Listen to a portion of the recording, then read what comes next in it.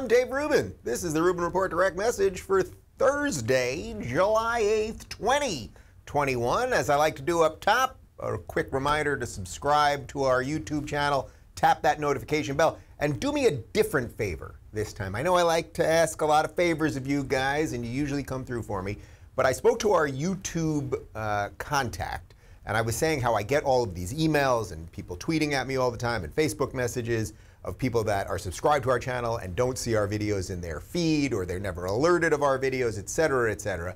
And they always want the actual name of the YouTube account. So if you are watching this on YouTube and you want to comment in the YouTube section, whether you're seeing our videos, whether you're subscribed, whether you've tapped the notification bell, whatever information you can give us, I can then send that to our YouTube person, and maybe they can figure out why it is that YouTube isn't showing a certain amount of our subscribers these videos. I can't imagine why, but perhaps with the right evidence, we might be able to figure it out. All right, guys, we are doing a Q&A today. We got a ton of questions at rubinreport.locals.com, but before we get to all of that, I'm going to be doing a story on Joy Reid. She's completely insane. She's a host over at MSNBC, which is sort of a mental institution of a cable news network.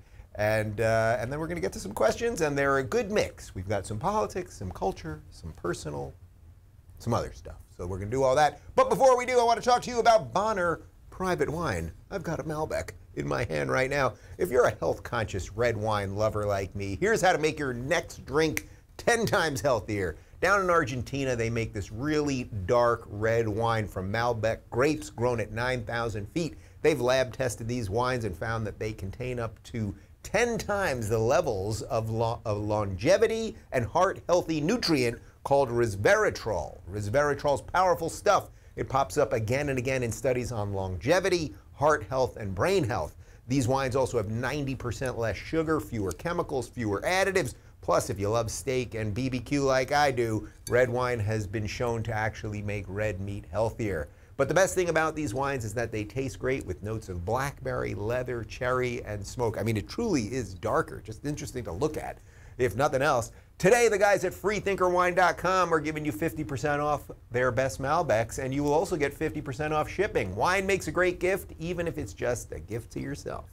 Just visit freethinkerwine.com today. That's freethinkerwine.com. And now back to me. All right, let's talk about Joy Reid. You know, this goes to my sort of ethical, philosophical debate of how often do we have to talk about the crazy people, right? I'm interested in building things. I want to talk about good ideas, the right ideas. I want to talk about how we get out of this mess. And yet there is this huge segment of society that is obsessed with race and critical race theory, and they're obsessed with Marxism and communism and all the bad time-tested ideas of generations. And on one hand, it's like we should just let them be, let them have what they've got, and just ignore them, right? Like, I think there's a real argument there. And then on the other hand, we need to sort of expose them because we don't want them to continue to brainwash people, and we need to have the tools, right, so that we can combat their bad ideas. And also, their bad ideas are constantly ideas that are encroaching on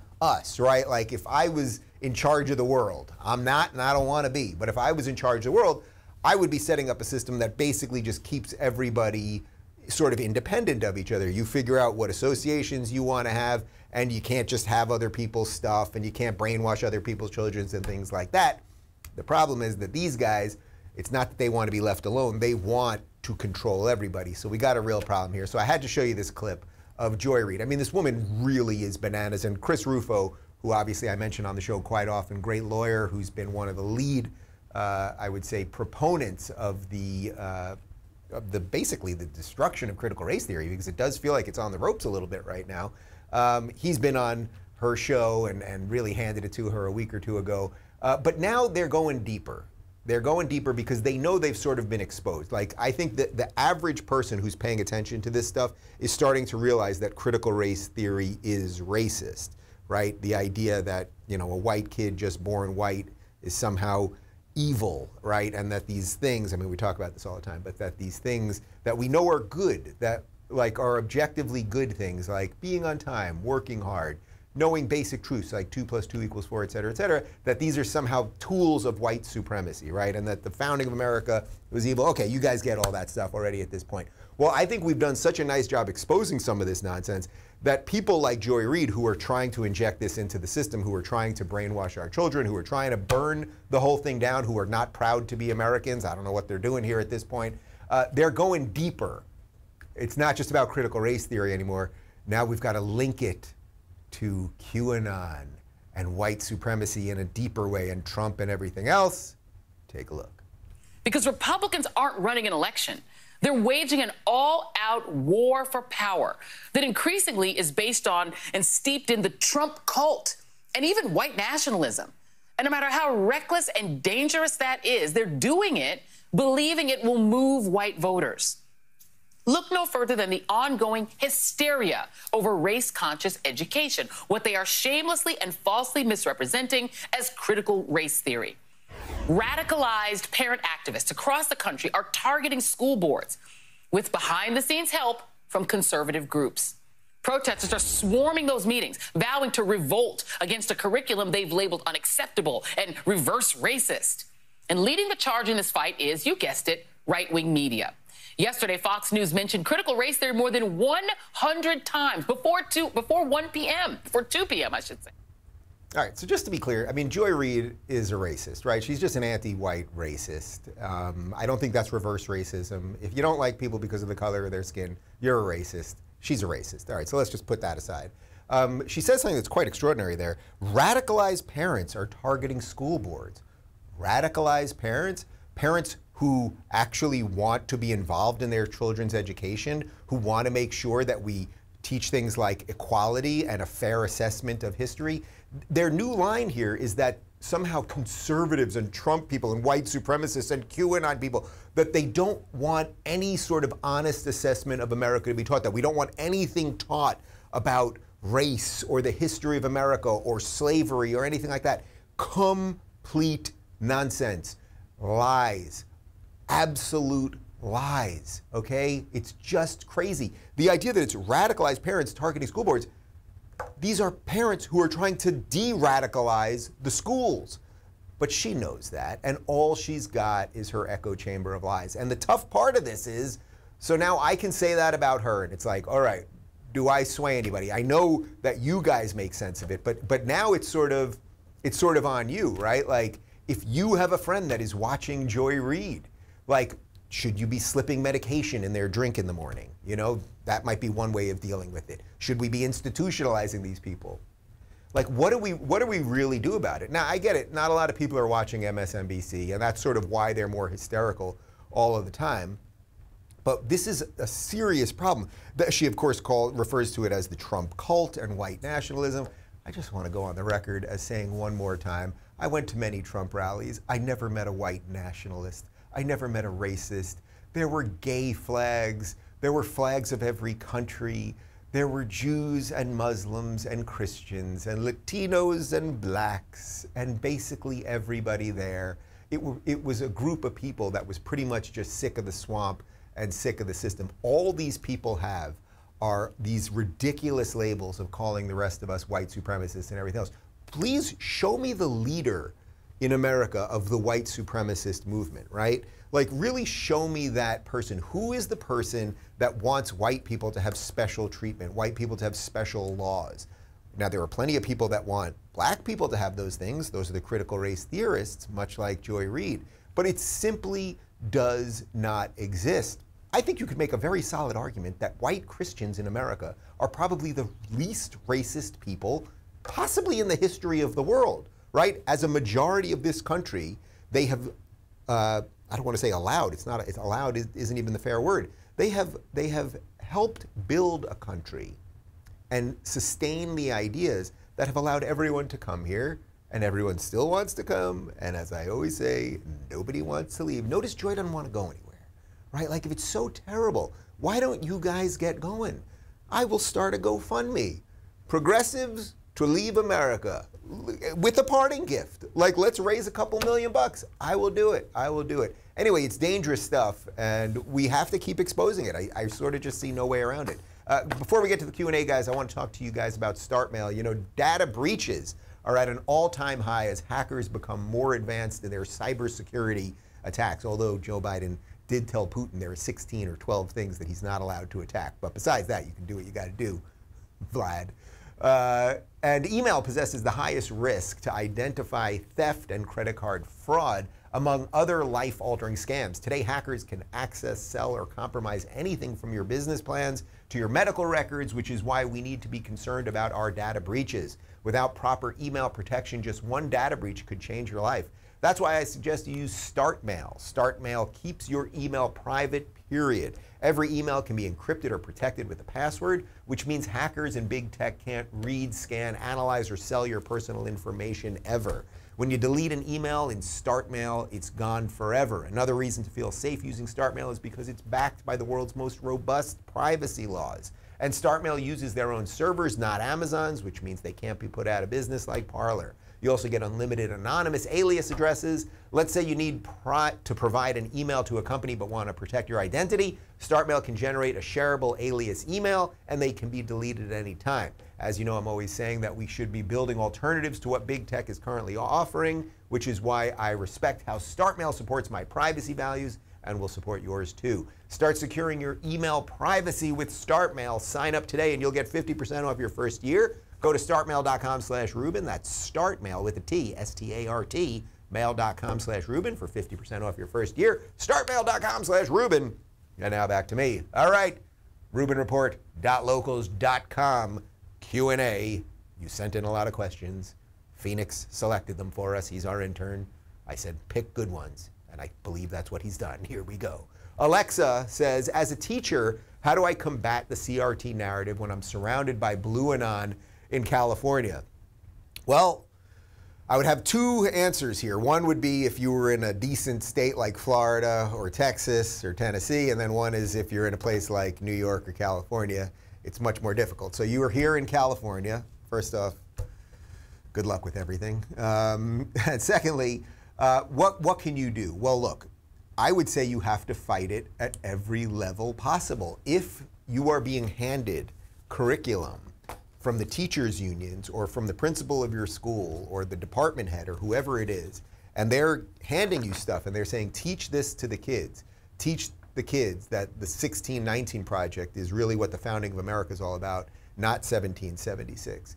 That race is the most important thing, that certain people have privilege based on their race and the color of their skin and their gender, and that family doesn't matter, the nuclear family doesn't matter, and that empirical facts don't matter, and all of those things. And that if you get a question wrong, but you're of a certain color, you should still get a good grade. All of the nonsense that is being injected into the system, right? I don't have to tell you. You're a teacher, you know it. It's like, you have to decide whether you want to teach it or not. And I hate to say it, but maybe you don't want to teach it. Like, I would say you have to fight it. Like, you have to, because if you are a teacher and you know it's the wrong thing to teach and you still do it, it's like, at the end of the day, like, what are you as a human? And I don't mean that to you specifically, but what are any of us if we all just go along with the lies, right?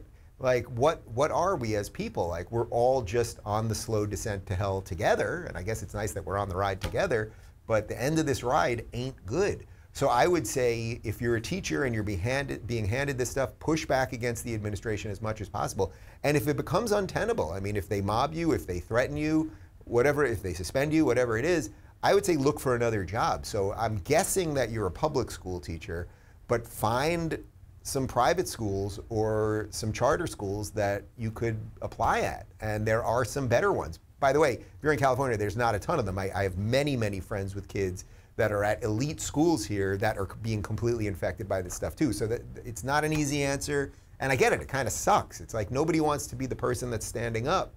But maybe you do, actually, at the end of the day, right? Like at the end of life. Like maybe you do want to be the guy that was like, yeah, I said enough is enough. Giselle says, I have a 17-year-old that is unsure what to do after graduation, and I'm torn about how to guide her. What advice would you give a high school student about their future? You know, I get this question often when I go to colleges or I do other events where there's high school students, whatever it might be. Look, I think there is some utility to college. Like, I look back fondly on my college experience. I went to SUNY Binghamton, State University of New York at Binghamton. It's a pretty solid SUNY school, pretty solid public school, okay? Now that was 20-something years ago, so I know actually that it's been infected by the social justice stuff and everything else. But I did get a pretty decent education, I would say. They're probably not great, and I definitely could have worked harder, and I probably smoked too much pot and played too many video games and all that stuff. But I think there is a utility of college, meaning getting a more robust set of ideas, hopefully, if you're at a decent school, and really more than anything else, the socialization part, like that there should be some period of life between, say, when you're in high school living with your parents and you don't have like a vitally important job, you know, maybe you have an after-school job, something like that, and then to the point where you're now an adult and you've got a mortgage and a car and a spouse and a dog and all the responsibilities of life. Like, I think there is something to say, but hey, between, you know, 17 and 20 or something like that, we're going to do something. You should have some experience in life away from your family while you're still maybe dependent a little bit, but also figuring out who you are and what you want to do and all those things. So all that being said, look, first off, I don't know how you could ever send a kid to a public school at this point, meaning a public college, right? And again, I went to State University of New York. This was funded by the state, and it was relatively cheap as far as colleges go. I think I've told you this before. I wanted to go to Syracuse because I wanted to be in sports broadcasting. At the time, I think it was about 25 grand a year. Now it's something like 60 grand a year, which is absolutely insane. My dad said, hey, if you go to a state school here, which they were closer to like 8 grand, we'll pay for it. But if you want to go to a private school, you're going to have to pay for the difference. And I made the decision that I made, and I didn't walk out with debt, and then it helped me going forward. I don't know that any kid should go to college at this point. You know, I really don't. You're going to get brainwashed. You're going to be mobbed. Like, if you're an independent thinker, all of that stuff's going to happen. I would say the more important thing to do is really like try to, I don't know how you do this exactly as a 17-year-old, but if you really tried to think about your life, like what kind of person do you want to be? What work do you want to do? Like what is it that you enjoy doing? If you can figure out what that is, it's like you can get an internship. You can get an internship. You can get a low-paying job somewhere. Find a mentor. You know, I talk about this in chapter 9 of Don't Burn This Book. My experience with Jordan Peterson. Now, I was an adult at that point, and it was sort of an accidental mentorship because we just happened to be touring together. But like, find someone who's modeling a life and a career that's something that you could aspire to. Look, you have extraordinary power right now if you're a young person to like reach out to people that mean something to you. Like, there's Twitter, there's Facebook, there's ways to message people. Where 20 years ago, if you liked an author or you liked whatever it might be, you know, an engineer or something, is like you had a very limited way of getting in touch with them. Like, there's ways to do it now. So, and then maybe because they're 17, like, I don't know, maybe like go away for a year, like do a year in Europe or something, like in just another town, something like that. And by the way, of course, I would put one little caveat to all of this, which would be that there are some things you have to go to school for, say doctors, engineers, scientists. Now, we know, unfortunately, that social justice is infecting all of the STEM disciplines as well. So there's an issue there for sure. But I'm not saying none of it has any worth. But if you're going just so that you can, you know, major in, you know, feminist, lesbian, badminton, then maybe there's a better way to spend your money and spend your time. No offense to feminist badminton players.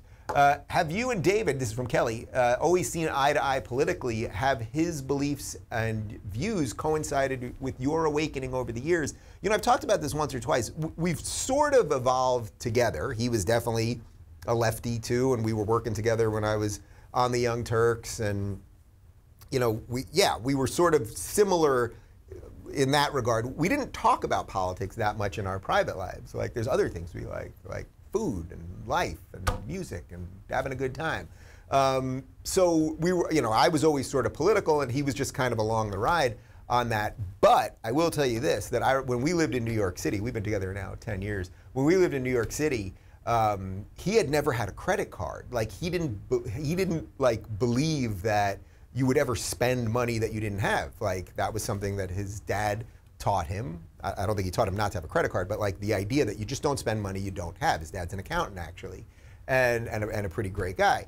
And so David could not believe it. Like, when I was, at the time, I had some credit card debt, and he was like, I don't understand. Why were you spending money if you didn't have it? And I would be like, boy, you're a real conservative. You're fiscally conservative. So in some ways, he was sort of ahead of me on that. Then I think because we've been on this voyage together and he's seen the madness of the left and the hate that I get for standing up for basic moderate principles and everything else, we have evolved pretty much together. We have some debates about some of this stuff. He actually really, the only chapter in Don't Burn This Book that I really took any sort of outside help on was we really got into it on the abortion chapter, and he really did help me shift some stuff over there. And then, of course, just related to the abortion thing, we are going through surrogacy right now, and I've mentioned it's been a long slog, and we've had some hiccups here, and we've actually had 2 miscarriages with our surrogate, and we're getting a new surrogate, and it will work out, and it's been a stressful year for everybody and all that stuff. But when you go through that, not only is there just sort of the emotional toll, obviously finances, whatever, but you do learn about science, right? Like you do learn, oh, we've got a certain amount of embryos here, and we know a day later, like they're male or female. They're not like it's male or female or other. Like you do start learning realities, and it's like, oh, if a day later, after you've put the sperm and the egg together, you got the blastocyst, then you have the embryo, a few days after that, it's like they can tell you if it's male or female. Well, it is human at that point, right? We would admit that's a life if it's got a gender. So some of this stuff has become very personal to us at the same time. And I should just say thank you. I get a lot of messages, like people with their sympathy and everything on the miscarriage side, and I know a lot of people have been through it in this past year. Like a lot of people have been through it, a lot of ladies, a lot of women, and it goes for the husbands as well, and we're just gonna keep going. Ian says, are you doing a technology-free month in August? Where do you plan on going? Yes, I am doing August off the grid. This will be my 5th one. No phone, no TV, no news, no current events. The one caveat to that is that I do occasionally get in my car and there's GPS right in the car, and I pretty much have a horrible sense of direction. So if I'm going to get anywhere, I will look at a screen there. But that's it. Like that really is it. We did just book a trip. I'm going to shut down. We're going to be on a beach for about 10 days of it. And I'm just going to do nothing. Well, I'll catch up on reading, which would be nice because, I've traveled a lot less this last year, and I used to do most of my reading on planes. So I will catch up on some reading, but not political stuff. Actually, if you've got any nonfiction, like if you've got a good sci-fi book or give me some nonfiction to deal with. I will catch up on reading. I'm not going to say specifically where we're going, and then we're going to do some local travel here in California and see some friends and family. But more of the month is just about honestly, it's about clearing my mind. It's about not staring at that thing. I really think in these last 5 years, as I've watched so many people just sort of lose their minds over politics and go crazy and be so angry all the time and really be so fundamentally different than they were a couple of years ago, I think one of the reasons that I've managed to stay sane and on the ball with a lot of this stuff is because I take this time to decompress. I take this time to get off the machines and not be battling in the matrix all the time, right? Not be running around and trying to kill all the agents and have all them kill me and everything else.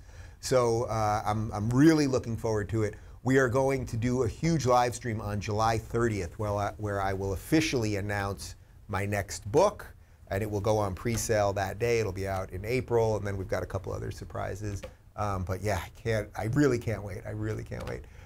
Ben says, a few weeks ago, Victoria's Secret went woke. As a fellow Seinfeld fan, you might know where I'm going with this. How long until the bro/man's-ear becomes a real thing? So for those of you that are not Seinfeld fans, what he's referring to is that episode where Frank Costanza and Kramer, they meet up with a former colleague of Frank Costanza's. I believe his name is Sid Farkas. He's a bra salesman. And what Frank Costanza wants is he wants a bro or a man's ear, basically a man's bra, because he's got a little heft in the chest area. We're definitely making a gif of this, okay? And then all sorts of hijinks go from there. Sid Farkas then tries to make a move on Estelle, Frank's wife. It's a whole situation. But your question is how long, basically, until Victoria's Secret is making bras for men? I give it a year. I give it a year. Like panties for men, bras for men, lace panties, crotchless, all of these things, they just Wokeness, you let it in, it will destroy your company, your organization, your family, and your life. That's how it is. Sid Farkas, great reference. Marissa says there are millions being forced out of their communities because they're being priced out of the market. Given the craze in the housing market, what are your thoughts on how long it'll take for it to come back to reality? I love this question because the housing market is insane almost everywhere. So I was in Miami a couple weeks ago, and I met with Mayor Francis Suarez of Miami. I hope you guys have seen the episode already. We shot that on location in Miami Beach. And then I met with the mayor of Bal Harbour. Obviously, Bal Harbour is very close to Seaside, where they're dealing with everything that happened with that building collapse. But really, really, really great guy. And anyway, I talked to a whole bunch of people in Miami, and because we're moving locals down there, and my sister just moved down there, and my brother-in-law, like talking about real estate, and it's absolutely crazy all over Florida, but Miami specifically. But I can tell you this, even here in Los Angeles, the market is nuts. I have a very good friend who is one of the top real estate agents in Los Angeles, and she's been telling me how none of it makes sense. It actually doesn't make sense. There is so little inventory right now, even though tons of people are leaving, how the prices are just incredibly high right now. You put something for sale, it gets sold immediately. Now there's some reasons for this. You know, there was this big article written about how Blackwater is buying up all these homes and how banks are buying up homes, and you know, mortgage rates still are low, at least for now, so you know, people can get loans more easily. But this idea that basically private companies are going to buy houses and that sort of the middle class will just become permanent renters is one of the most scary ideas being floated right now. You know, this sort of you will own nothing but you will be happy idea. It's a really scary thing. You know, if I've done one thing right financially over the last couple of years, it's that we went a little over our head on our first house where my old studio was. Like, we stretched because I believed in owning a thing. My whole philosophy was if I own a physical thing, I can do additions to that thing, I can put work into that thing, and if I'm living in it, I like paying mortgage, believe it or not. Like, I don't mind paying the mortgage because interest rates are so low. To me, it's like you're just paying yourself. Like, there's a little bit of interest there, but every month when I write that check, or it's done electronically now, it's like, oh, I don't feel like I'm giving that money away. It's money so that I have equity in my home, which is a thing. So we went over on that house, we went over on this house, and I believe that that's good. Like, if you own a physical thing, then you can move up the ladder. So the fact that they're taking this away now from the middle class is very, very dangerous. And it's weird because even in a place like San Francisco, where we know so many people are leaving, and as you guys know, California had the first net drop of population ever this year, and it's in the history of the state. It's like you would think the housing market would be collapsing, and it's not. So this is one of those like artificial bubble situations, and can it last forever? Well, usually bubbles do burst. Peter says, what was your favorite thing you did over the 4th of July weekend? Well, we did a crazy amount of grilling, and I had my sister and my brother-in-law and their kids here, and we had some other friends over. But my favorite thing, we did an impromptu, out of nowhere Saturday trip to Universal Studios. We live about 20 minutes away from Universal, and I had my 6-year-old niece here, my 3-year-old nephew, and we had just watched Harry Potter with my niece. We watched like the first 3, and then we took her to Harry Potter Land, and we got her a wand, and she got to, you know, if you get the wand, you can stand on a thing and you wave your wand, and some stuff happens, and we had some butter beer, and we went on a couple of the rides, and it was just like, I've been to Universal a gajillion times because most of my family doesn't live in California, so everyone, when they come to California, they want to do the Universal thing, they want to do the Disney thing. You know, they've got the Transformers ride there, and they just updated the Jurassic Park ride is now the Jurassic World ride, and a bunch of other stuff. And it was just a fun day. Like, yeah, I've done the studio tour a million times, and Jaws is still there. And, you know, they got the earthquake situation with the flood. It's like they haven't changed a lot of it in 30 years or whatever it is. But, you know, especially if we were with kids and you can kind of see it through their eyes. And it's like, you know, watching my niece with the wand and like, oh, we were just at Hogwarts. We were just watching Hogwarts on TV last night, and now we're in the castle where you could take the tour. That's what it's all about. Anderson says, how long do you think Joe Biden is going to last? I mean, it's the $1 million question. It's like right now we see him sputtering. everyone gets it, right? I don't need to belabor the point. Like even people that won't talk about it publicly, privately, are acknowledging something ain't right there. So the question is, can they, push this thing? I mean, they've got about 3 years that they still need to get this guy to the end of this thing. Will they have to hide him more? Will they have to drug him more? Like, I don't know. I don't know. My guess is, because it does seem significantly worse than it was even a few months ago, is that he doesn't make it the whole time, that they will announce some sort of medical thing or something like that, and Kamala will take over. That would be my guess. But it's fairly obvious that the hope by the Biden administration or the Obama people or the Clinton people, whatever that thing is, and nobody knows what that thing is at this point, or very few people, I should say, know what it is. The hope obviously is that he gets to the end of the term and then you run Kamala, or are they just going to sandbag her and put in somebody else? Who the hell knows? But I don't think, my gut feeling is it won't last the entire time, but who knows? Mike says there have been several states or parts of states that have been discussing secession. Do you believe it's all talk, or is there a possibility that states may change their boundaries, or the U.S. might eventually split up? There is a decent amount of rumble and talk about this online.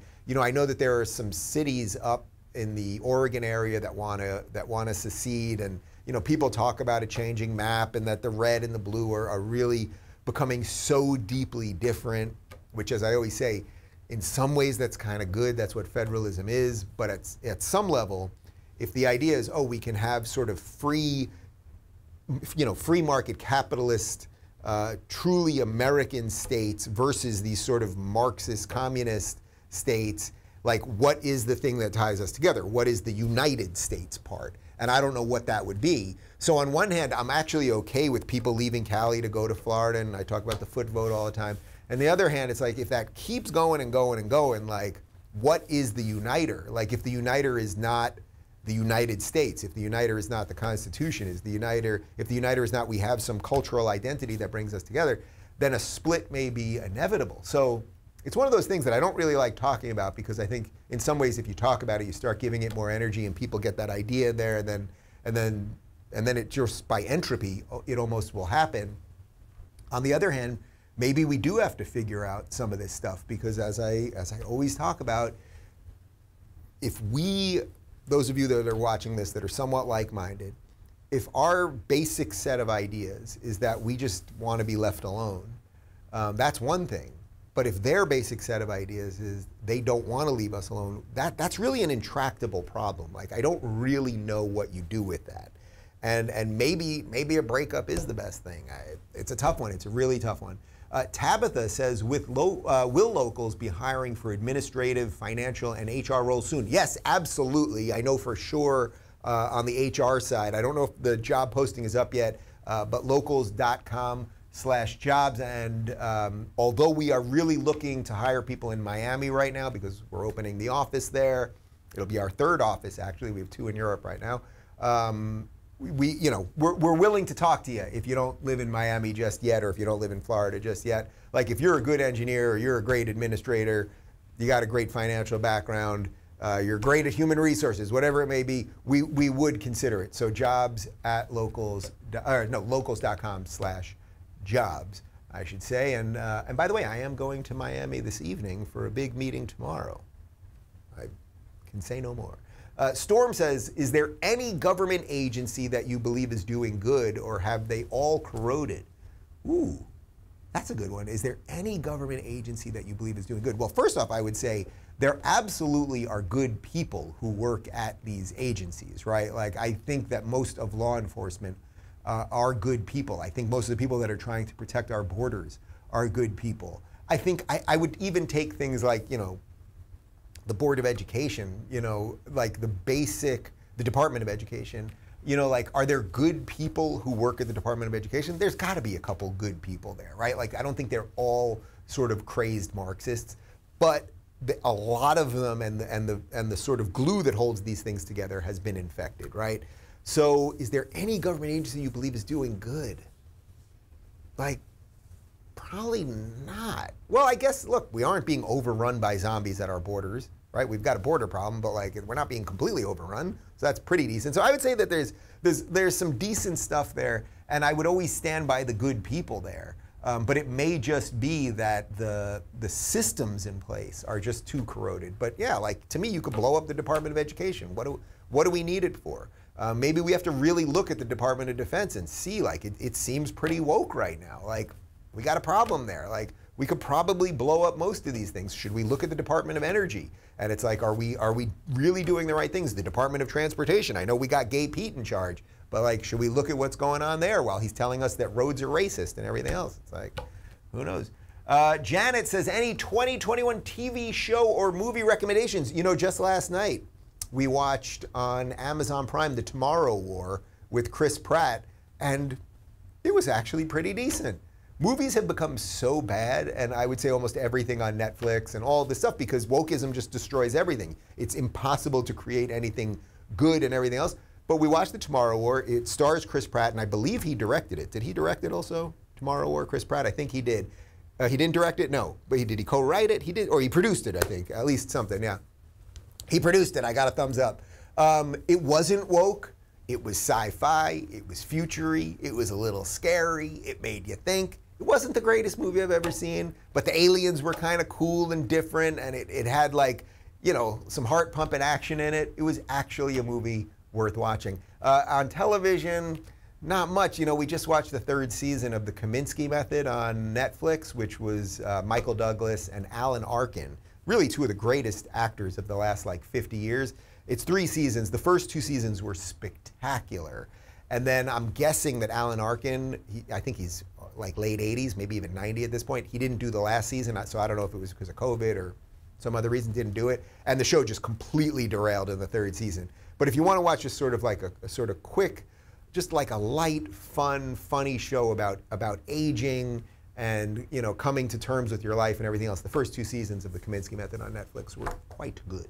Last question, Candace says, do you think Trump has a real chance against those goons at Facebook, Twitter, and Google? So if you didn't see this, Trump announced yesterday a class action lawsuit against Twitter, Facebook, and Google, and including some of the CEOs of those companies. I believe Zuckerberg was personally mentioned, Jack Dorsey over at Twitter.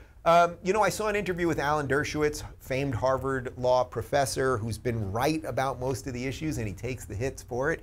And he said this is the most important First Amendment case in modern times. So if Alan Dershowitz is going that deep on it, I think obviously the case has some merit. You know, there's the endless debate over Section 230 of the Communications Act, whether these are platforms or publishers, how they treat information, meaning are they censoring people? And if they are, they're not platforms, they're actual publishers, in which case they should be held liable. On the other hand, if you hold Facebook and Twitter liable for the content that's on their platforms, they might start censoring more. So these are not easy things to deal with. But I will say this. I think it's good. Even if Trump loses the lawsuit, the idea that there is now a legitimate class action lawsuit, and by the way, class action, that means anyone can get in on this that's using these services, right? Trump is just the lead person on the suit.